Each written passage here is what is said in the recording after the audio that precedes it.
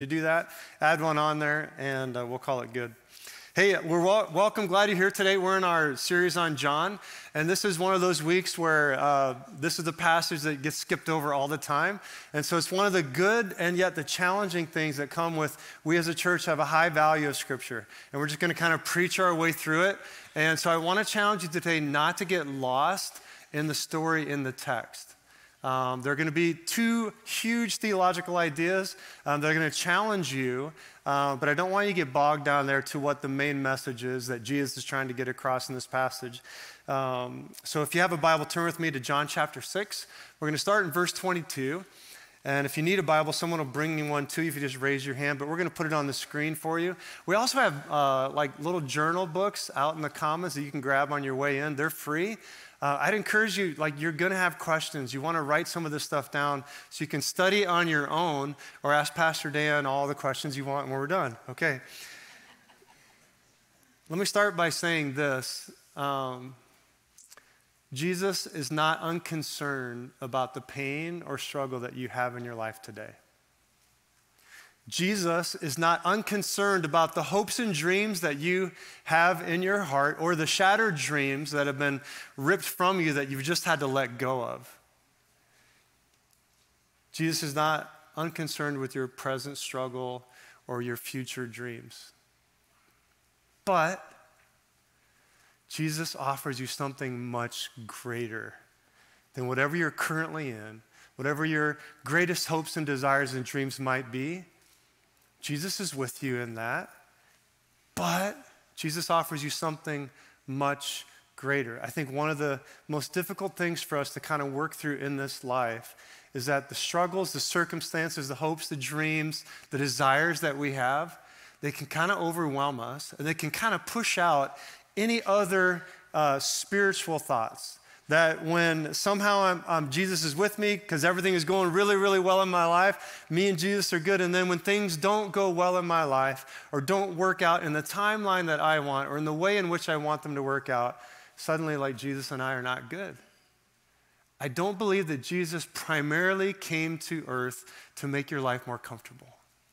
I don't believe that Jesus primarily came to earth so that you could be richer in this life, that you could have better health in this life. He's not unconcerned with those things, but be very clear. There is a warning in this passage to any pastor that would ever stand up in front of people and say, God wants you to have as much money as you possibly can have. God wants you to have as much happiness in this life as you possibly could have. God wants you to have no problems and no struggles and no circumstances that are difficult in your life.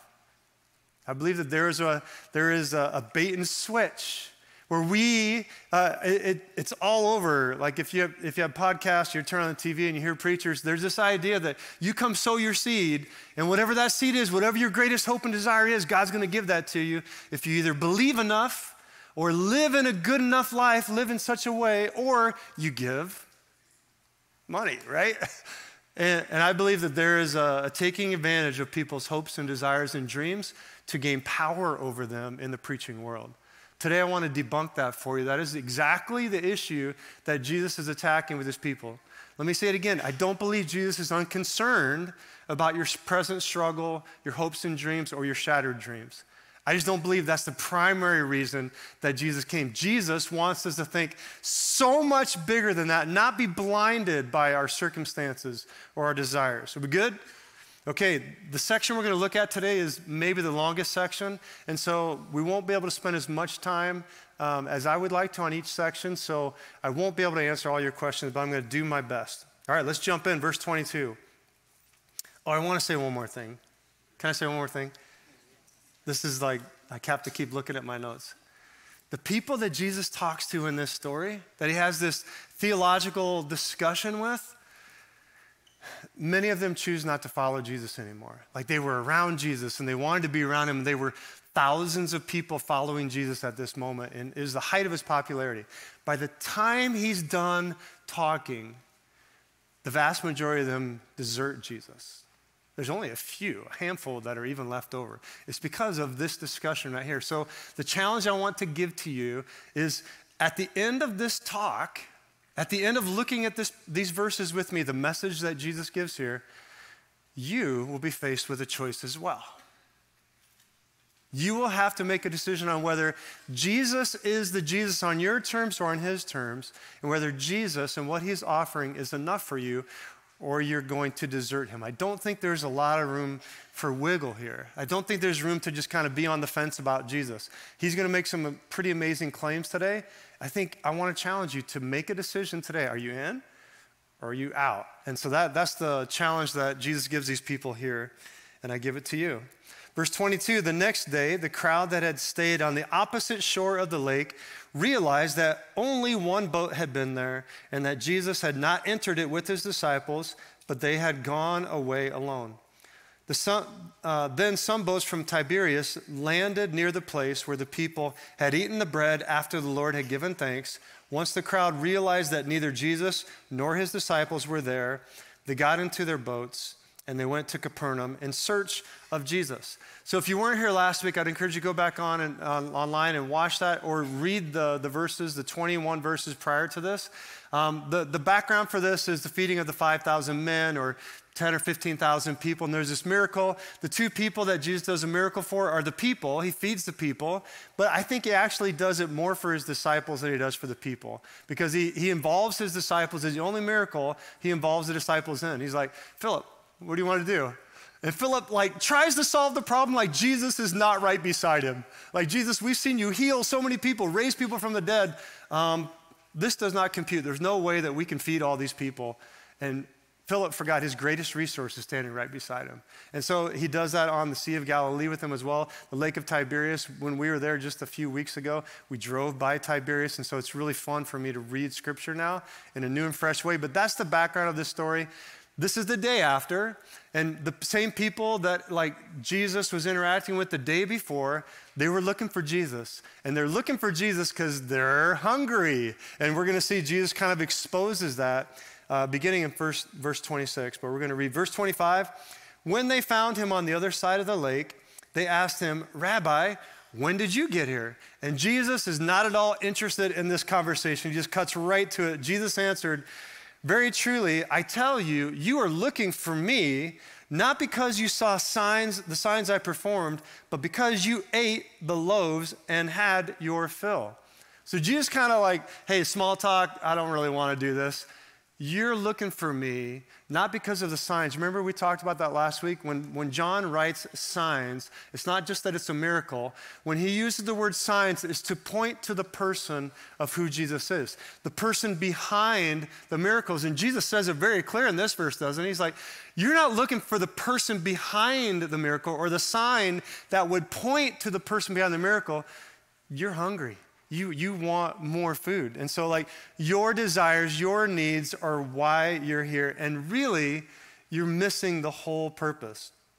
Again, I think there's a real danger here in coming to Jesus on our own terms. I think many of us come to Jesus when, hey, your marriage is rough, or you have an addiction that you're struggling with, or things aren't working out in your life the way you want them to. And so you come to Jesus for healing. You come to Jesus for comfort. You come for Jesus for hope. I just want God to do this in my life. None of that's wrong.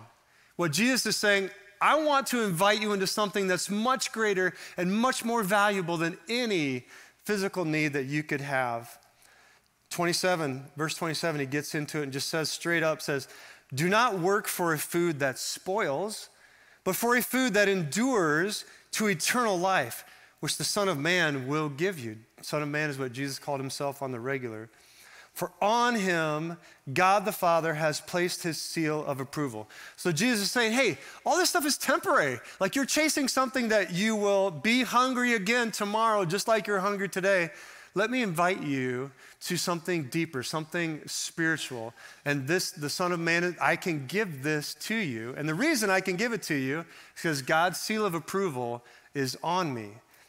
Verse 28, they asked him, what must we do to do the work God requires? It's actually kind of a play on words. What's the work that we must work that God requires? And so this is a common misconception in that day. Hey, okay, what do we got to do though? Yes, we want this. You want to give it to us. What do I have to do to receive this? And this is a very common misconception today about religion, isn't it? A lot of people that I meet, when I say, hey, tell me about what you believe about heaven and like what happens when you die. Do you think like if God were to ask you, why should I let you into heaven, what would you say?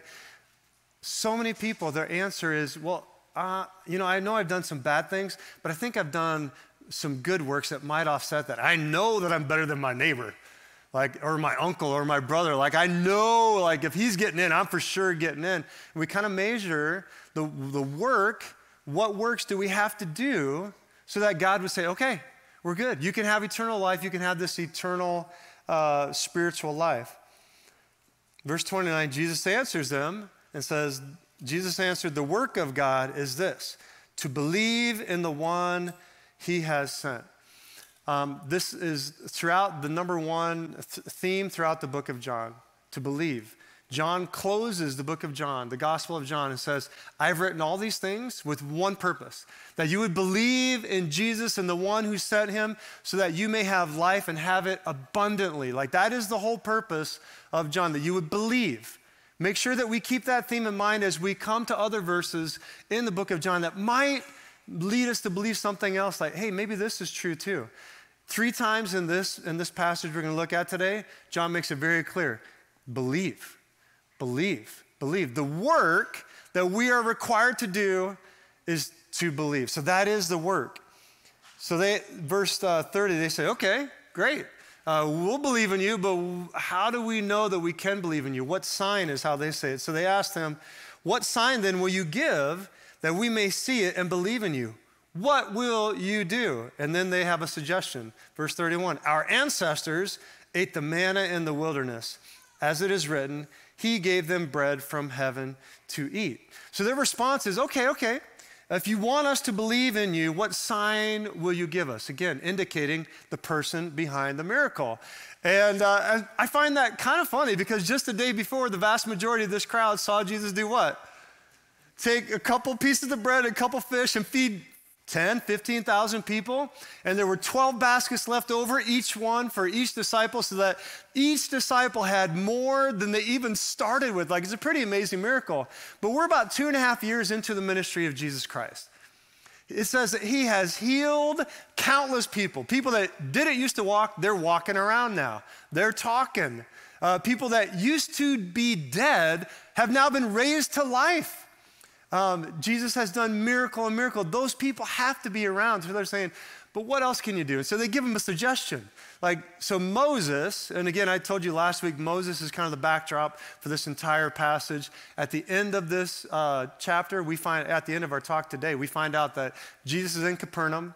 He's in the synagogue. He's either teaching or someone else is teaching. And this is the Passover. So they are reading all the greatest hits of the Old Testament. They're reading all the greatest hits of the Old Testament, right?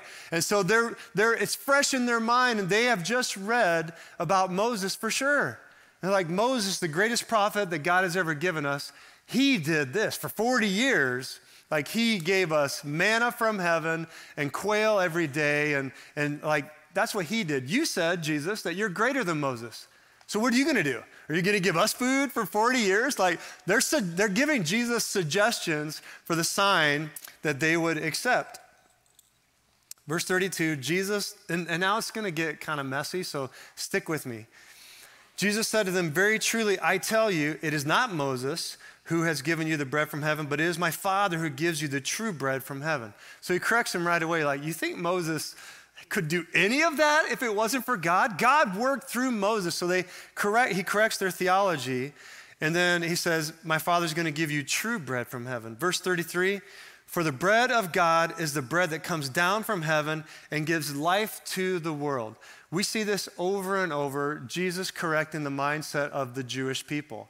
They thought they were the chosen people of God, therefore they deserved extra special attention from God. And when Jesus is talking with Nicodemus, it says, for God so loved the world that he sent his one and only Son, that whoever believes in him should not perish, but have eternal life. Nicodemus did not believe that. Nicodemus did not believe that God loved the world. God loved the Jews, and God blessed the Jews. The world, they were ugly, gross, like, let's not involve them. God doesn't love them, he loves us. And so there's these drops all over the place, like Jesus is dropping morsels, like The bread of life is not just for the Jews. You guys don't have a stranglehold on the love of God. The bread of life has come to give life to the world. But they like it. Verse 34, they say, "Sir," they said, "always give us this bread." I don't think they quite understand it. I think they're thinking very literally still here again. Maybe they're thinking, hey, he's going to give us 40 years of life-giving bread.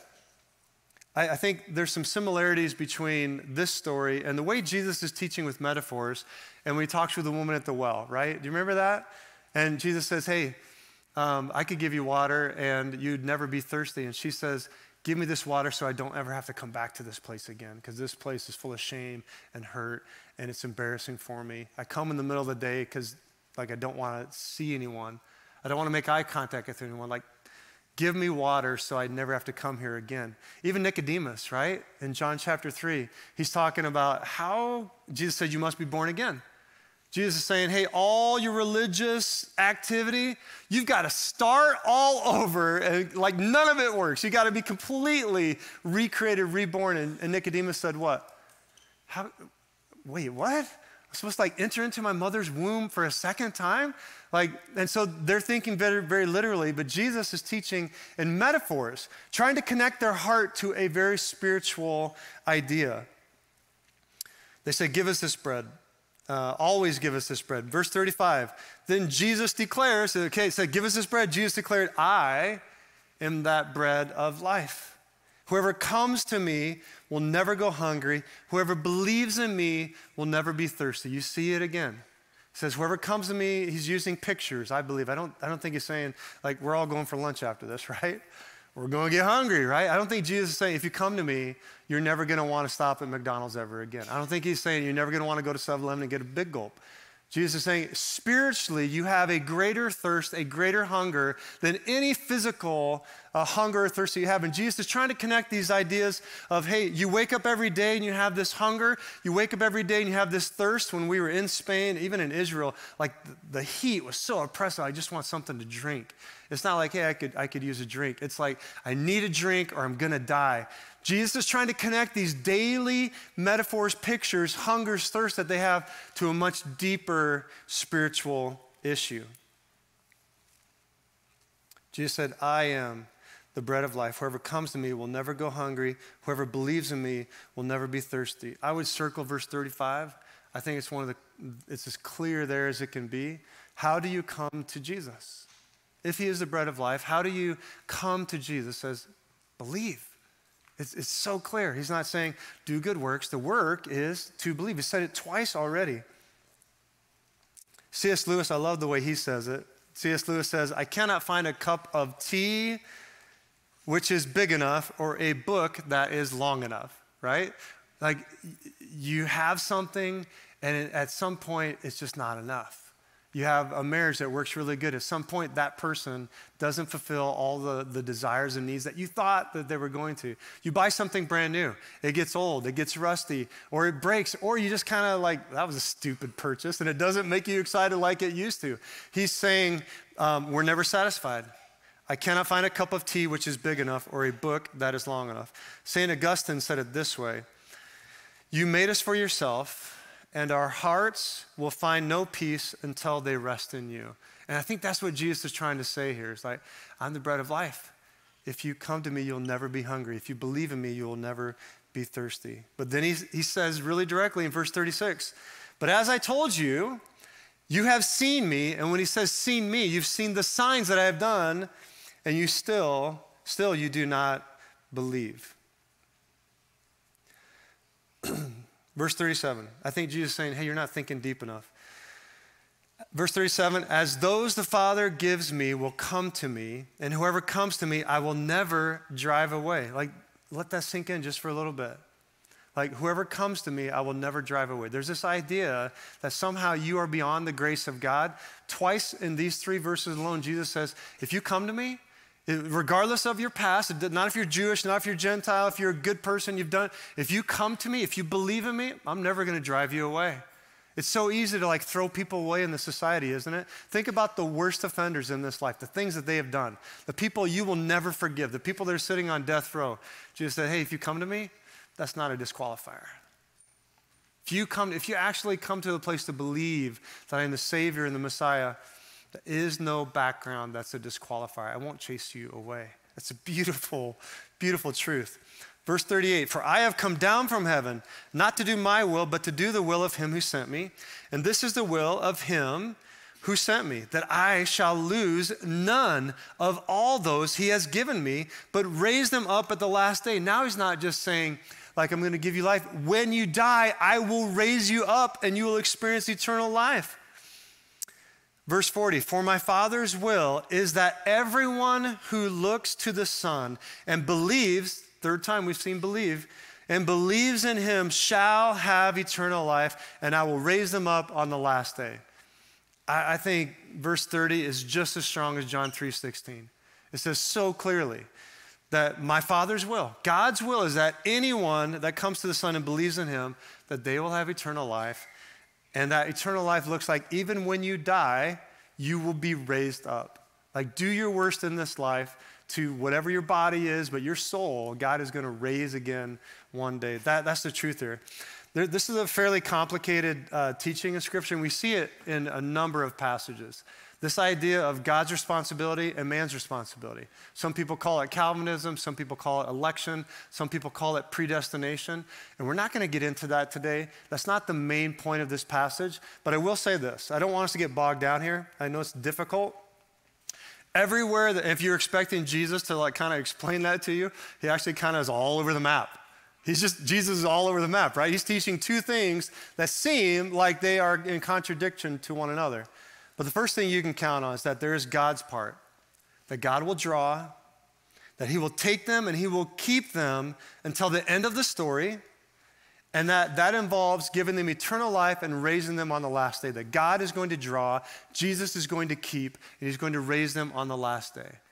I don't think it'd be possible for us to come to Jesus unless God draws us. I think that's a clear teaching in Scripture. And he will not drive away any that come to him. Like, there's no disqualifier for your background. The second thing is our part. Our part is to what? 3 times it said it. What is our part? To believe. So there's God's part and our part. Can I just really challenge you? Don't worry about God's part. I don't think you're going to figure that out completely. I just don't think there's really smart, godly people that love to fight about this kind of stuff. I'm not one of those. I think that it's clear in Scripture that God has a part in drawing us, keeping us, holding us to the end, giving us eternal life, and not holding your past against you, like no disqualifier. That's God's part. You can really try and understand it, try and make it fit together, but it's almost impossible for me in my small brain, in Nebraska public education as well, to try and make these two fit together. I'm not that concerned about God's part. I don't have to make God do his part. He's responsible for his part. What is my part? To come. And how do I come? I believe.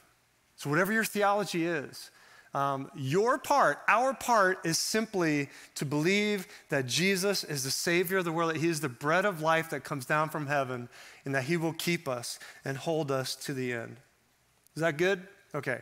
You doing okay? This is heavy stuff, I know, but when you preach through the Bible, you're going to come across these heavy passages. Verse 41, if you're grumbling at this, that's okay. They were too. At this, the Jews, and whenever John says the Jews, he doesn't mean like the Jewish race. He means the religious leaders. Jesus was a Jew. His disciples were Jews. A lot of the people that were following Jesus were Jews. Almost always, John means the religious leaders. So he's in the synagogue. You see the setting that he's in. At this, the Jews there began to grumble about him because he said, I'm the bread of life that came down from heaven. They said, is this not Jesus, son of Joseph, whose father and mother we know? How can he now say, I came down from heaven? The inflection is mine, but that's how I like to read that. Like, we know Joseph, we know Mary. How can this Jesus, like Joseph and Mary at this point might actually be living in Capernaum? That is kind of Jesus and his disciples' new home. That's where they kind of base all their ministry out of. Jesus addresses them. Stop grumbling among yourselves, Jesus answered. No one can come to me unless the Father who sent me draws them. You see that there again. And I will raise them up at the last day. It is written in the prophets, they will all be taught by God. Everyone who has heard the Father and learned from him comes to me. No one has seen the Father except the one who is from God. Only he has seen the Father. Very truly, I tell you, the one who believes has eternal life. Circle verse 47 again. Jesus says, the one who believes has eternal life. Like it's 4 times already in this passage. This verse 43 through 46, Jesus is kind of reiterating the idea that he is from God. None of you have seen God, but you believe that the prophets would be taught from God. And I'm telling you, no one is better qualified to teach you about God than me. I'm the only one that's seen him. I am God. If you want to know what God is like, look at me and I will teach you what God is like. Maybe you, I'm not pointing fingers at you, but maybe you religious leaders, Jesus is saying, don't know God quite as well as you think you know him. Because you're not listening to me, and I'm the most qualified person to teach you who God is because I come from him. I do his will. That's what he is saying in those verses. Verse 47, though, is the main point. Very truly, I tell you, the one who believes has eternal life. And I know I'm emphasizing that a lot because it's going to give context for what's about to follow. Verse 48, I am the bread of life. He says it again. Your ancestors, so now he brings it back to Moses, and this is Exodus 16, I believe it's 16 or 13. You can go back and read this story. Your ancestors ate the manna in the wilderness. Yep, you're talking about that miracle. And yet they died. Like God did this miracle, kept them alive for 40 years, but none of them are around now. They all still died. He's saying, you guys set your hopes like so low. You set what you're actually asking from me at such a low barrier. Look around. The miracle that God did through Moses that sustained his people in the wilderness for 40 years, amazing, right? I agree. And what I can do for you is just light years beyond that. Like you guys are so distracted from your present circumstances that you can't see what is actually happening. Your ancestors ate the manna in the wilderness, yet they died. Verse 50, but here is the bread that comes down from heaven, which anyone may eat and not die. I am the living bread that came down from heaven. Whoever eats this bread will live forever. This bread is my flesh, which I give for the life of the world. Again, the life of the world. I believe that this is a reference to John chapter 1. Jesus is making reference like in the beginning was the Word was with God, and the Word was God. And then it says, and he became flesh, and which means the incarnation of Christ, basically, that God put on flesh. It's the same Greek word here. That's really hard. I believe that Jesus is talking in metaphors. I don't believe Jesus says, I'm a loaf of bread, and I came down from heaven and come and eat some bread. And I'm going to try and unpack that for you as best as I can. Verse 52, that's not what they thought either. They didn't think Jesus was a loaf of bread. Then the Jews, or the religious leaders, began to argue sharply among themselves, how can this man give us his flesh to eat? That was not okay by the law. They could not eat human flesh. They could not eat as cannibals. They are still thinking literally, like, wait, I don't understand. Like Jesus is using this metaphor, but they're still thinking physically, literally, just like Nicodemus, just like the woman at the well. It's a common problem, even today, right? So they're asking, are you wanting us to like come and like take a bite of your arm? Like, I don't understand what's actually happening. So this section really has caused a lot of confusion over the years. I'm going to try to address this in a very nice way. The band and all the production people got my fiery version of it backstage, so you guys are welcome for that. That was free. I'm trying to tame it back a little bit because there's a problem, and I'm going to try to say this the nicest way I can. Some of you come from a church background where the Eucharist, where communion, that the bread and the wine that you see around, we don't have wine, we have juice, we're Baptist, but the wine and the bread that the pastor or the priest holds up in front of you, or the wine, it is or it becomes the actual blood, the actual body, flesh of Jesus Christ. That's your church background. It comes from this passage. The teaching comes from this passage. I think it's a mistake. I don't think, number one, I think that the context is so clear. 4 times we see in here, the way to salvation is not through eating the actual flesh, the actual juice, the actual wine. That is not where salvation comes from. Now, So at best, it's a misinterpretation of the context of the entire book of John. Do you know that even in John's rendition of the gospel, the Lord's Supper, the only thing that's in John's, if he meant here that, hey, you know what? It's actually the flesh and the blood of Jesus Christ that we must perform some miracle, transubstantiation, so that you can have salvation only through this. If that was John's main point, don't you think he would have mentioned it later on? Do you know that John doesn't even mention this part of his upper room discourse? In chapter 13 through 17 is the Lord's Supper or the Last Supper in the book of John. You can read it. Nowhere in there does he even mention the breaking of the bread and Jesus passing it, or this is my blood, take this drink. He doesn't even mention it. In the other gospels, it's mentioned. John doesn't mention it. Why? Because it's unimportant to what actually is necessary for salvation. He wants us to believe. He doesn't want you to, okay, this is the miracle. You need to eat the flesh. You need to drink the blood. And I'm coming across John because at best, it is a misinterpretation of the context of this passage. At worst, and I'll try and tame this down. I got it out of my system a couple times this week, but it's still in there. At worst, it is religion and government mixing to control people. There is somehow we hold something that you need from God, and if we don't like you, you do something that we don't like, we can cut you off from this source of salvation, and no longer does your belief matter because you no longer have access to what actually saves your soul. This is the flesh. This is the blood of Christ. So I can excommunicate you from my church. And so now I have leverage. Now I have power. So I don't want to believe that's actually where it came from, but any religious leader that tries to exert power over the followers just needs to be called on the carpet. I believe transubstantiation is a theology that was developed to control people. It is not a good reading of the scriptures. Jesus is talking in metaphors the entire chapter. The entire chapter he's talking about metaphors. I'm the bread that's come down from heaven. And like, of course you're going to be thirsty. Of course you're going to be hungry. Why all of a sudden now are we taking everything literal from here on out in the passage? It doesn't make any sense at all. So I got that off my chest.